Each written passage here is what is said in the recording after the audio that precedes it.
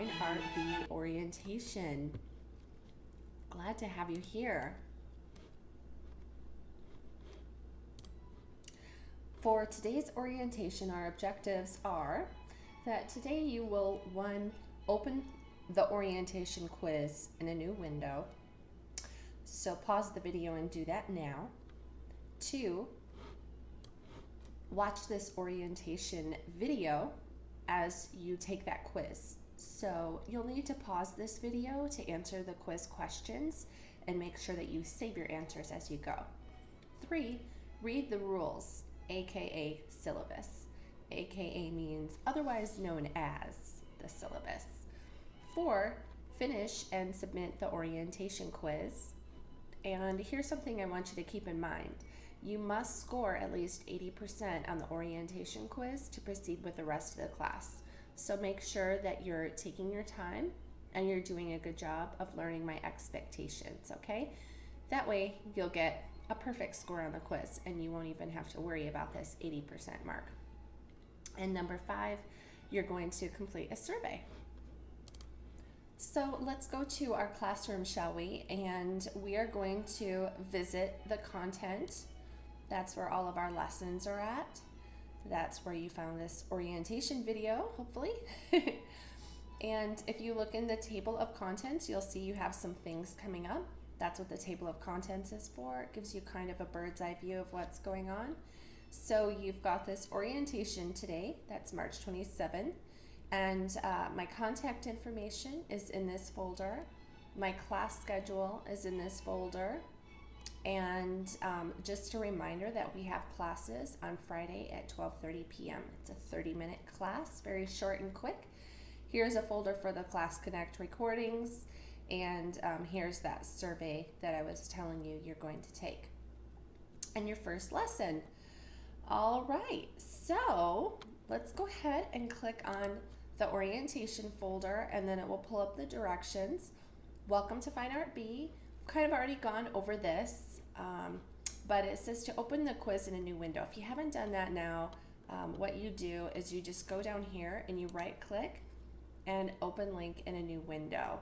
And that will allow you to pop open your quiz, and you can resize it so that maybe you can size down this window that you're watching this video in over here on your left, and you can take your quiz over here on your right. Or if you can get a second monitor, that's even better. Then you can just move this right over to your other monitor and have your full video screen open while you're taking your quiz. All right, so let's go ahead and read the rules, otherwise known as the syllabus. So here's that right here. You're gonna just click on that, and you'll notice that it has my name, Mrs. Rachel Girot. Girot is French, so the T is silent and the O is long. There's my cell phone. Please pause the video right now and program my cell phone number in, and you could also send me a text message and just say, hi, this is, with your first and last name, I'm in your Fine Art B class. And I will save your contact information, and that will be how we can establish solid communication, so that if you ever have any questions, you can just send me a text. Here's my email address. It uses my maiden name, Hart, not my married name, so it's rhart@utahvirtual.org. Here's the tech support line. If you're ever having any issues, for example, one of the big excuses that I get from students about why they haven't turned things in is that their Dropbox doesn't work. And do I believe it? No. I think that they probably just don't know how to use the Dropbox, or maybe don't know how to find it, or maybe they just haven't really done anything and they're looking for an excuse because they're embarrassed. So this phone number, 866-K12-CARE, is the number that you would call. As soon as you're identifying that you're having some kind of an issue, can't find something, can't get it to work, whatever it may be, just call them. That's what they're there for. I mean, they sit there and wait for people to call. It's their job. So use that phone number. And then the attendance hotline is here. Do remember that your learning coach is supposed to be marking your attendance every day. Attendance is required even in online school. So if there is, for some reason, you're sick or whatever, family emergency, you have to miss school, you need to call that attendance line, okay? Otherwise, you can be marked truant, and truancy is very important. It's an important thing to avoid because it can cause you and your learning coach or guardian to have to go to court, to have to pay fines, to have probation, to have community service, or to have your driver's license revoked, or to not be able to get a driver's license if you don't have one yet. So make sure that you are not in a situation where you could be marked truant. So welcome to Fine Art B. Art cannot be described in words and pictures alone. You must experience it for yourself. From the pyramids of ancient Egypt to a Picasso painting, the world of art is rich and varied. Art history. We will learn art history from the Renaissance through to modern times. When you visit art museums and historic places and look at paintings, sculptures, and architecture, you can use what you've learned in this course as a solid foundation for understanding and appreciating art. Projects. You will have several projects. I believe it's something like 1 clay project, 1 sketching or drawing project, 3 painting projects, and 1 mixed media project. Please make sure that you manage your time responsibly. Do your best work always and submit your work on time. This is a very rigorous class, so don't fall behind. Attendance. We have a required class once a week, Friday, 12:30 to 1. If you fail to complete your work on time or satisfactorily, meaning I did it, but I didn't really do it. I just kind of like guessed everything and I got a really low score. And to me, a low score is like anything below a C. I mean, technically, you should be able to get a C or higher on things that you're really doing your best effort on and really focusing and learning from, right? If that's you, not taking the time and not working satisfactorily, you will be required to attend the Thursday intervention from 1:30 to 2:30 p.m. Now, don't feel like I need to tell you to attend that intervention. I'm telling you right now, if that's you, the one not working, you need to go to that intervention, okay? And it's a benefit to you, okay? It's not a punishment. That's me giving you a little bit more hand-holding guidance through some of the projects, more of that face-to-face time. We have a lot of students in this school that are like, I don't want face-to-face time with my teacher. I want to just do it. And, you know, but if you're the student that's like, I just do a lot better when I have a teacher, that's what those interventions are for. Use your plan. Set your plan to weekly view. 2, look ahead at your weekly workload so you can manage your time. 3, complete the daily tasks in the plan on time. So I'm going to go ahead and just open up this class in a new window, or yeah, a new tab. And I'm going to show you what I mean by using the plan in a weekly view. So if I click on plan at the top, that's what I mean. And I'm already in weekly view. There are other views. There's an agenda view. And you can go through and click these different views on your computer and see which one you like better. Not crazy about the agenda view. I don't want a long list of things to do that keeps repeating itself. The daily view is great. If you click on your daily view today, you can actually just at a glance look through and see everything that you have on your schedule today, and you can go through and make sure you get everything done. I put all of my assignments up here in the all day view, so you can just hover your cursor over that and see, oh, there's the orientation I have to do. And just as an example, you could just click on that if you were going to the plan to start with,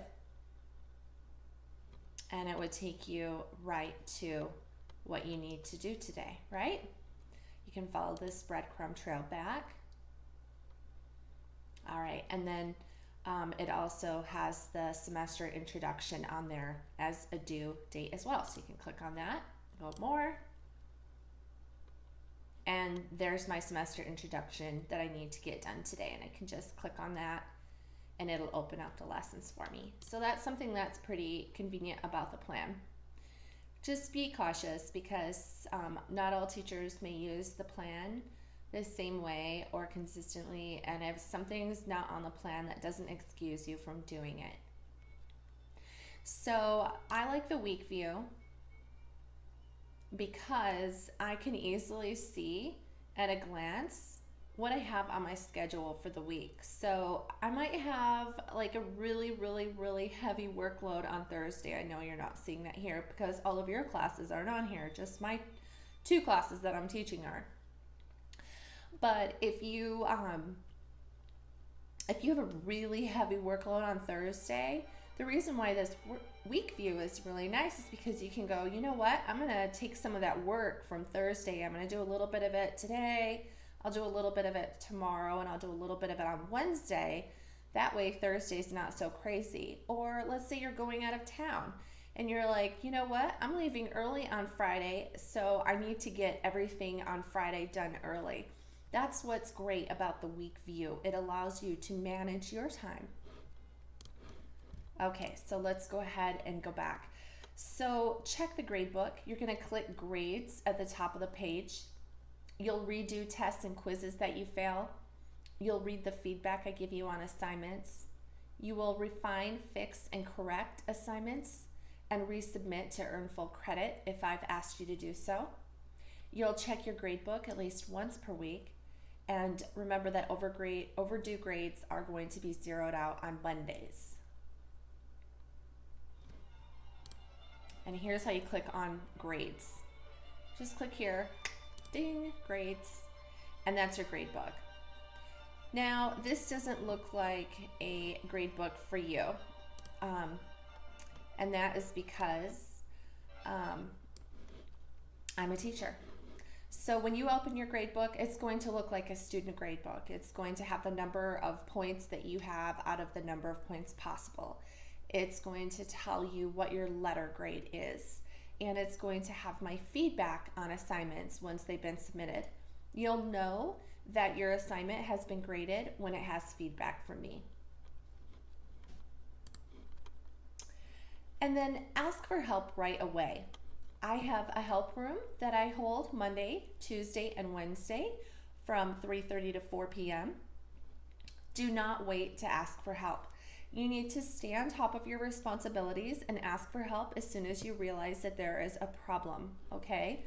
I have a lot of students that come to me in the final weeks of school and will say, oh, I haven't done any assignments because I never got my art supplies. Things like that.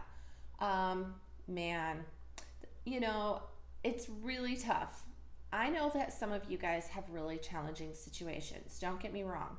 I'm not trying to belittle the lives and the consequences that are going on in your lives. Believe me, I know that there are challenges, real life challenges. But you've got to be responsible enough to get in there right away and start digging in and figuring out what you need and make sure that you have what you need to be able to actually do the course, right? If you're having technical issues, for example, come and see me in the help room right away because I will be able to help you to solve those problems. I can allow you to share your screen with me. I can take control of your mouse and I can actually get right on your computer and figure out what the problem is. And I can show you how to fix it. And if I can't help you, then you've always got 866 K-12 Care, okay? So it's just really important to use that help room to come in and get the help that you need instead of using the fact that you couldn't get your whatever to work as an excuse not to do your class. Art supplies. All right, this one's an important one too. You will, or you may have already, receive some art supplies. I think it's just like paint, clay, and brushes. If you have not received the supplies within a week of classes starting, how long? Within a week, please contact me via email to let me know. I want that email paper trail, okay? You may need to use other materials that aren't included in the supplies in order to complete the assignments. For example, like plain paper. I don't know if plain paper comes with it. I've requested some supplies and I hopefully will be receiving them, so I'll know exactly what you get in your kit. But if you don't get paper in the kit, just use any plain paper. But do not use lined paper for art projects, okay? You do not use lined paper. That's all I can say. But there's also like that mixed media art project, and that's going to be an opportunity for you to just get really creative with what you have on hand at home to make something out of different materials. That's all mixed media means, is just like different stuff that you have around the house. Like maybe I had somebody make a Baroque character, like a Baroque three-dimensional in the round figure out of puzzle pieces. It was so cool. Things like that. So what's the moral here? Don't use lined writing paper for art projects. Oh, and do not submit someone else's work as your own. It's just, oh, I don't know why students don't just do their work. Seriously, because I'm not asking for a miracle from you. I am seriously not asking you to be, you know, an accomplished painter or an accomplished drawer or sculptor. I'm asking you to have fun and give it your all and try your hardest to create something and to fill the whole paper. This is one thing. A lot of students don't fill the whole paper. They just do one little thing on the paper. And to me, a finished artwork is when you fill the entire space. And if there is an empty space on the artwork, it is a very thoughtfully placed negative space. It's not just a result of the fact that you were lazy and only wanted to draw a vase, but you didn't want to actually put it on a table and create some kind of backdrop. Okay, any artwork needs to be complete. That means I'm going to be giving you a significant amount of time to complete these artworks.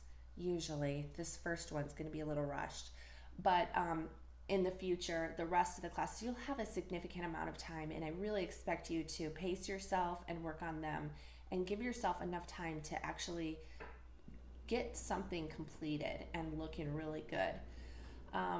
All of your projects must be current. You must follow the directions and you must fulfill the rubric on all of your assignments. So you need to read the assignment directions, okay? Don't just do whatever you feel like, because then I'm not going to be able to give you the points. Show your work. So get used to having to show your work. This is really important. This helps me also to make sure that people aren't cheating and turning in somebody else's work. Make it a habit of taking a picture of your artwork midway through. Did you hear that? Make it a habit of taking a picture of your artwork midway through. So what am I saying? I want a picture of it while it's in the process of being made, when it's not finished yet, so that I can see that, yep, this person definitely made this artwork, because there it is halfway through. And I'm not going to grade them unless you do that. So you've got to get used to getting your camera out when you're doing your artworks and taking a picture midway through. So I can see that it was indeed your work. You will sign your artwork at the end and take a picture of your final artwork, okay? And you're gonna submit both your midway photo and your final artwork photo to the Dropbox. I will not grade assignments if the work has not been shown. All right, so how to submit your projects. Number one, you're gonna create a Fine Arts B folder on your computer where I can easily find it. Number two, you're going to take a photo of your work midway through as evidence that it's your work. And then number three, you're going to take a well-lit, professional, sharp, publishable photo of your final signed work. And what do I mean by that? Well, you know, when a museum, for example, takes a picture of an artwork to showcase on their website, they focus on the artwork itself. They think about the lighting, they think about all of those different things. They make sure that there isn't a bunch of clutter. If it's a sculpture, they put it on a nice surface. and they make a dark black background so that the sculpture really pops against that contrasted dark background. Okay, I want you to take professional pictures of your artwork. Don't take a picture of an artwork that's at an angle. It needs to be head on. I need to be able to see the whole thing clearly, as if I were publishing it on a website. You're gonna upload these 2 photos to your Fine Arts B folder on your computer, okay? So I recommend just grabbing a phone to take the pictures. That way you can just plug your phone into your computer, and then you can copy those pictures into your Fine Arts B folder, paste them in there, right? Otherwise, if you're like, oh, I don't know how to do that, you could just email the pictures from your phone to yourself, and then you can open your email, and then you just download those pictures into your Fine Arts B folder, okay? But that's not enough, because oftentimes when you download or paste your pictures into the folder, they'll be sideways or upside down. So you're gonna go to the Fine Arts B folder and double click on those files to open them and rotate them so they're oriented correctly, okay? So does any of that make sense to you right now in this moment? I'll have to make a video for you so that you guys can see that, but follow those steps. It's really not that hard, I promise. If you just follow these steps, you'll figure it out. Then you're gonna right click on those files and you're going to rename. So right click, rename, and I want you to name your artworks by your first name, last name, and the name of the assignment, okay? First name, last name, and name of the assignment, and then you'll submit those, and they should definitely have a .jpeg at the end. That tells my computer that it's a picture and to open it up, okay?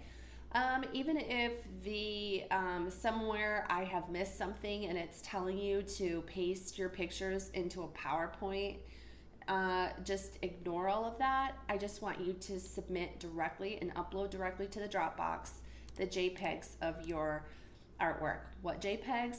The midway through one where it's not finished yet, and your final signed artwork. Number 7, go to the correct assignment Dropbox and click on it. Make sure you're going to the right one, and read the rubric inside to make sure that your submission fulfills the rubric requirements, okay? So if your submission does not fulfill the rubric requirements, then go back and finish it and fix it and make sure that it does, and then only submit your work once you've fulfilled the rubric. So to do that, you just scroll down to the bottom of the Dropbox and click upload to submit your 2 photos. So the upload button's all the way at the very bottom below the rubric. Academic integrity, cheating, and plagiarism. Do not waste my time uploading irrelevant files to try to make your learning coach think that you've been submitting your assignments. This happens a lot. Students will submit funny little pictures and they think it's cute, but it's not cute, it's not funny, it's rude, and it's cheating. It wastes my time. It's very time consuming to go into the Dropbox and open up your images and wait for them to load to find out, oh, it's a sham. And the student is trying to make their learning coach, they're sitting at home going, see, I submitted it. I don't know why I have a 0 on it. And you know, it's rude. So please don't waste mine or your learning coach's time cheating. You may not submit someone else's artwork as your own. This is plagiarism. It will result in an F and your learning coach will be informed. A second offense will result in meeting with a principal. Now, this is the thing. With images, it's super easy to detect plagiarism. You might not think so, but it's a picture. It's like a thumbprint. It can't be duplicated. So I'll catch you, all right? So don't try it, because I catch everybody that plagiarizes, and it's embarrassing to me and you and your family to be getting an email from me that shows the source of where you got it from. But anyway, you know, if you're just taking those pictures of your artworks midway through, then this isn't even a concern of mine, right? And that's the reason why I say I won't grade your work unless you give me that midway through shot. So just, I know I'm being redundant and verbose, but please take the midway through shot. I know students will be like, oops, I forgot. Well, don't forget, okay? You just got to get yourself into the habit of knowing that that's a requirement. So this is going to be a pretty hectic 2 weeks. We've got spring break coming up, and so the workload's going to be pretty intense. All right, you've already got today the 1.1 semester introduction. Tomorrow you've got 2 units to complete. Tomorrow you've got Baroque in Italy sculpture and Baroque in Italy painting. And then on Wednesday you've got Baroque in Spain and France, Baroque in the Netherlands. Then you have Making Connections with Baroque art on Thursday, and the Enlightenment, Rococo and Naturalist art on Thursday. We'll have class on Friday at 12:30 p.m. and you'll have to do Enlightenment neoclassical art that Friday. That's a lot of lessons to get done this week, so my recommendation is that you do pace yourself and you are very rigorous and methodical about going through those lessons. Remember to right click on your quizzes and open them in a new window so that as you're going through the lesson, you've got the quiz right there and you're looking for the answers to the questions as you're reading and skimming through those units, okay? And then next week, you're gonna have a pretty intense week. You're gonna have the romantic art on Monday, and you're gonna have Making Connections Rococo to Romantic on Monday. Then on Tuesday, you're going to take the unit test. All right, so there's a unit review and the unit test. And I'm just gonna say right now, these tests are very difficult, and Mrs. Girot will be providing you some help with those unit tests, okay, between now and then. So don't worry, you're not on your own with those tests. They're very challenging. And then we have a studio. It's a really quick, fast studio, and the reason why is because we've got spring break. And because of that spring break week, we're actually a week short. So you're only getting those 3 days to work on the project. And what you're going to be doing is a sculpture. So let me go ahead and go in really quick to the content and just show you. So here's that unit 1. Those were all of those lessons with that unit test. And then here's the studio that goes along with it. And it says Baroque and Romantic painters and sculptors created portraits that conveyed emotion, drama, and movement. Romantic artists produced powerful and sometimes violent pieces that depicted politically charged issues. So here are some examples of the types of busts, the sculptures of heads and faces that would be considered Baroque because of the expressive nature of their facial expressions, okay? They weren't just a lovely little sculpture of someone that just shows their features. There's actually some expression to them, and that makes them more intense. Baroque is all about drama. So when you think of Baroque art, what is the one word, maybe 2 words that are going to come to your mind? Dramatic and expressive. Dramatic and expressive. All right. So in this studio, you're going to sculpt a portrait in clay based on the artworks and techniques you studied in the Baroque to Romantic unit. And when your sculpture is complete, you're going to create a drawing of the portrait, okay? So those are the directions. Here's the rubric, for example, and I said you need to fulfill the rubric. So there's 100 points possible. 50 points is the student submitted a realistic clay sculpture of a person's head with expressive facial features. Now, when I say realistic, do I think you're going to be able to do this kind of work down here? Hey, maybe you are capable of doing that. You know, but if it's not, you know, I'm not going to be totally judgmental. Don't be afraid to turn in work, and don't get anxiety, okay? Please do not get anxiety about doing artwork in this class. I want you to have fun, and I want you to give it your best shot, okay? Spend some time on it, All right, don't be rushed and harried and turn in something that I can obviously tell that you just didn't spend any time on. Spend time. Spend time. It doesn't have to look totally perfect, but put some time into it. All right, and then for 50 points, the student submitted a drawing of the sculpture of the person's head. The drawing uses chiaroscuro. Chiaroscuro is when you have really dark shadows. Look at those really deep, intense shadows, right? And there's some deep, intense shadows over here on this drawing. All right, and then it has bright highlights.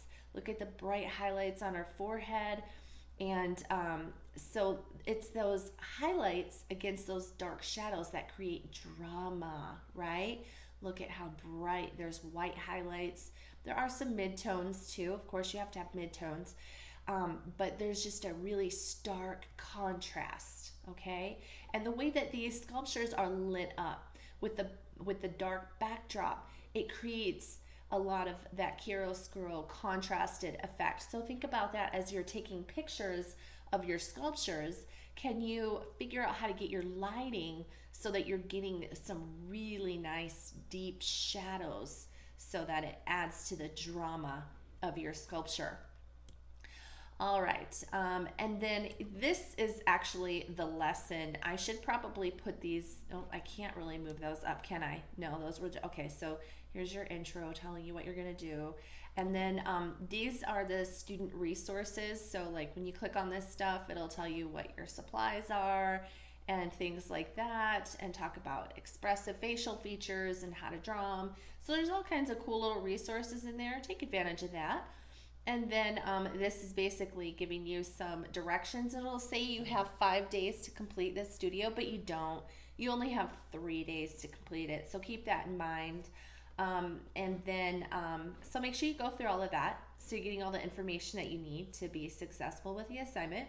And then here's that Dropbox I was talking to you about. Notice that I've put directions in the rubric inside the Dropbox as well. That helps me when I'm grading them because I get to see these directions that are in there, and that's how I can hold you accountable. So I can make sure that you've submitted a realistic clay sculpture of a person's head with expressive facial features, and it's evident that you studied and were inspired by the characteristics of the Baroque period, and that you've submitted your drawing of the sculpture, and that you used chiaroscuro, the intense darks. Now, you could get like a black crayon to get those intense shadows, and use that as well. If you have any charcoal or things like that, you can get really intense darks. So play around with materials that you have at home to try to get the effect, the dramatic effect. Am I looking for perfection? No, I'm just looking for you trying to implement these techniques. So when you go to submit, you click on your Dropbox there, and it doesn't show it on mine because I'm a teacher, but if you scroll down to the bottom, right down here, it would say upload, and you just click on that, and that's where you'd upload your 2 pictures, one of your midway through sculpture and one of your final sculpture. And then you'd have one of your midway through chiaroscuro drawing of your sculpture and one of your signed final drawing of your sculpture. So you're going to be submitting 4 files to the Dropbox. Hopefully all of that made sense, and I am in that help room today from 3:30 to 4 to answer any questions that you have. I know this was a really long orientation, but I wanted to make sure that you got off on the right foot. Thanks so much. Finish up that quiz, and then when you're done with that, you're going to take this survey. All right, some of you may have already taken it, but if you haven't, attention high school students, please take this survey to help make UTBA even better. Your answers are very important, and here is a link. So you're going to click on that survey. That's helping us with our accreditation process, and you'll take the survey or the survey quiz, below when you're finished right here. There's 1 question on there. It's worth 10 points. So after you've completed this survey, just answer that question to get your 10 points. Awesome. Thank you so much, everyone. You guys are going to have an awesome block. And I can't wait to see what kinds of works of art that you turn in. I tell you, this is the funnest part of being an art teacher is getting to see your awesome submissions, Please don't judge yourself too harshly. Be kind to yourself. Try your best. Turn it in. I'm going to love it. Okay? I'm going to love it. I promise.